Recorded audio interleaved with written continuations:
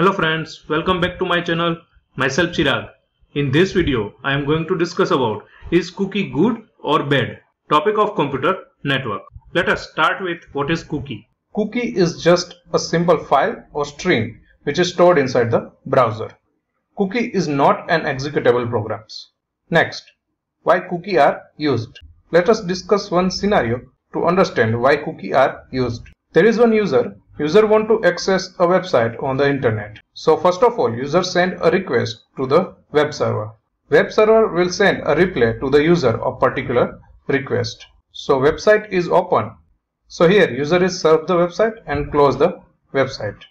After some time, user want to access the same website and user sent a request to the web server. But web server does not know that this user is already visited that website or not. So here web server does not store any data of the user because it is stateless process. So how server can remember that user? To keep the record of user, server will send additional information to the reply. Now see in this diagram. So this is the additional information which is inside the reply. So this additional information is called as cookie. So here cookie is stored inside the user PC. So my simple answer is that to remembering the particular user, server will use the cookie. Next, where is the cookie stored? Cookie is stored inside the web browser, but here little bit change. Cookie is stored inside the user's hard drive because browser is installed in the user's hard drive. Next, can user delete cookie from the browser? Yes, obviously user can delete the cookie from the browser.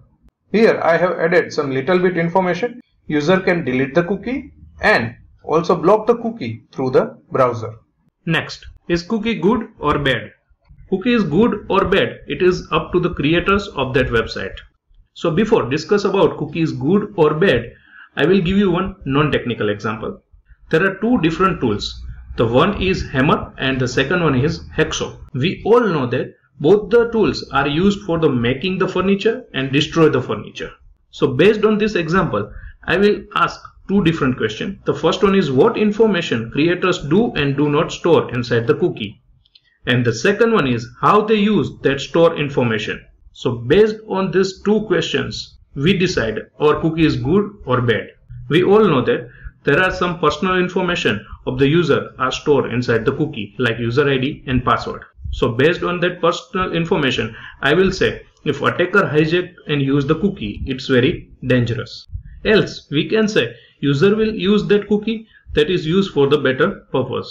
So based on this, we cannot say the cookie is good or bad. So if you have any query regarding the concept of cookie, you can ask me in the comment section. If you like this video, you can like and share with others and subscribe my channel. Thank you for watching this video.